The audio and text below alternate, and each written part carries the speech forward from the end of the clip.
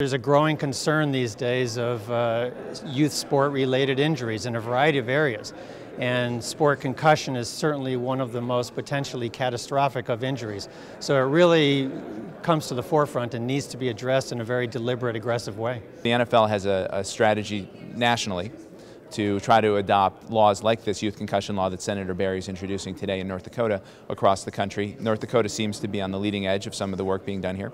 In looking at this with children and young adults, the goal is to protect them and give them time so that they can participate safely in sports.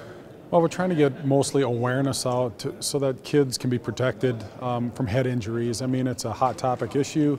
The NFL is at the forefront of it, and I think it's just kind of filtering down to everyone. But we certainly want to take care of our kids. We want to make parents, coaches, officials, everybody aware of what's going on with a concussion.